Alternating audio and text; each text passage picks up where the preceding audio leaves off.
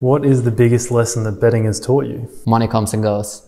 It is a scam when you don't allow everyone to operate on fair terms. We are the Robin Hoods of sports betting. We take something back from the rich bookies and enable our customers to beat them instead.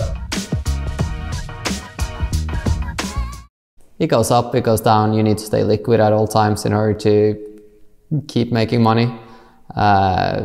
Maybe not overestimate yourself too early and think you have an edge in anything that's not proven.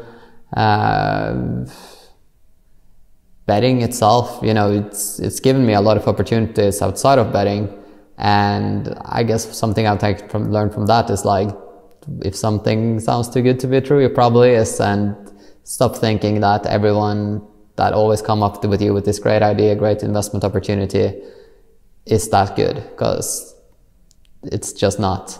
But within betting, I think the most important thing that I've learned is you need to be very conservative when it comes to your staking, because it's so easy to go from being high up to go down, and edges can change so fast. Something might be working for one season, new players, different team factors comes in, and you never know like what the next season is going to bring. So you need to be also prepared for a downswing. Just like in poker, it goes up, it goes down.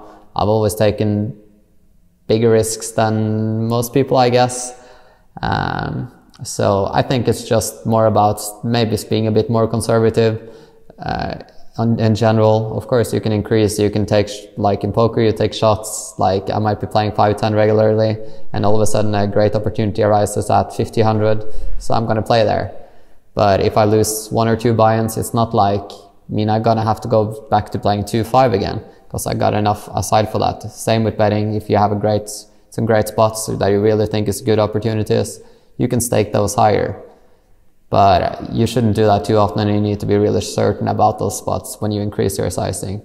So go for that, like basically stick to whatever's been working for you, and don't try out too much new stuff with big percentage of your bankrolls. Beginner, by far the best thing you could do is just start using Trademate Sports, understand how the markets are working, and that's how I started, and I think it gives you enough information to start understanding things on your own. But I think also as you go further, it's a lot easier if you have other people you can work with, discuss with, and learn from, and also hopefully you can learn something to them also. In a way, not having the ego to refuse to go down in stakes if a downer hits, because I think a lot of people have that ego like, oh, I used to be betting for 40,000, 50,000 a game, now I'm betting for 10,000 a game. But it's also like just being okay with it and just thinking like, look, when I went on big downswings, like it affected me more than I wish it did. And I think that's just something I'm not that looking for anymore. Like I'm happy where I'm at in life, and I'm happy what I'm earning from this. And I'm not trying to make millions every single month and have those massive swings. Yeah, because you said before when we were going through your statistics from your last couple of years sports betting on football, how you lost 50k and then you added more, 50k, another 50k. Like, are you proud of those moments that you didn't freak out and think, all right, I'm stopping? No, well, losing is always going to happen in any type of gambling. And I was pretty certain. I was happy with the edges I was having. I was happy with the bets I was having, how the odds moved throughout the game and everything. So for that reason, I was cool with it, and I thought it was just a matter of time before it's going to turn around. But it's not like I put in hundreds of thousands every time, I need to make this back next month.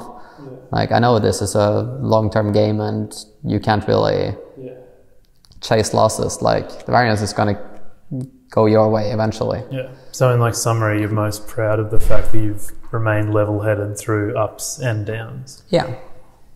Cool. And the same way, when I've gone on upswings, now, I take money out of the accounts instead of just trying to build and build and build, because I'm just thinking, well, it's better to have money also elsewhere. And if betting somehow turns and all of a sudden I lose the edge in the market, I don't risk like losing 80% of my bankroll before I figure it out. So just staying at a level where I'm comfortable betting and, you know, adjusting the stakes according to how things goes.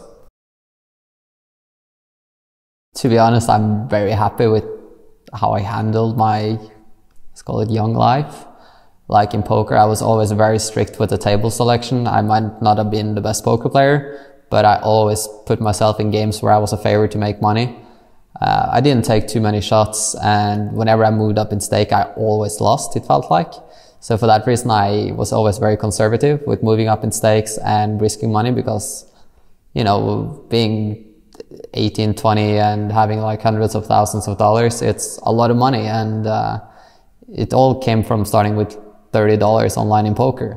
So, and even though when I started earning okay money in poker, I was working at a gas station earning like, how much is it, like $12 an hour.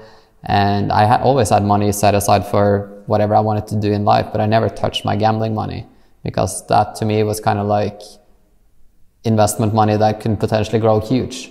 So instead of buying like an expensive car like some people would do, or do those kind of things, like I just stayed kind of, I would say, down to earth. The only thing I spent a bit of money on was like traveling, you know, being 18 and paying, well, I guess it's normal these days, like like $1,200 a month for a house shared with 4 others. So we paid like almost 5,000 combined.